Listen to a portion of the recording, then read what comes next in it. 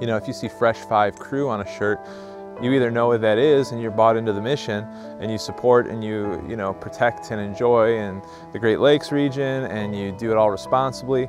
Or if you don't know what Fresh 5 is, you're asking, what is Fresh 5? And that starts a conversation with somebody wearing that shirt who already is bought in, who already understands the mission, who already is committed to that in their own lives. And I think that's a pretty cool way to start up a conversation.